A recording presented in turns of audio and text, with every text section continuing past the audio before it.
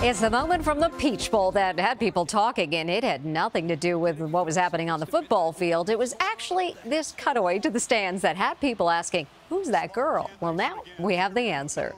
It was the nail-biting final 8 seconds of the Peach Bowl on New Year's Eve. But this shot of a beautiful spectator sent pulses racing.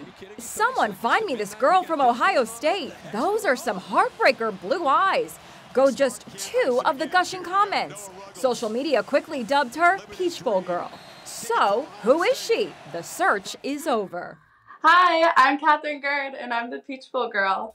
Catherine was at the game cheering on her older brother, who is a tight end for the Ohio State Buckeyes. What were you doing when the camera cut to you? I was distraught at that moment. I was just praying and hoping that we would make the kick and I would be able to go to, the team would go to the national championship. Do you think you'll get a date from all the attention? I don't know, maybe.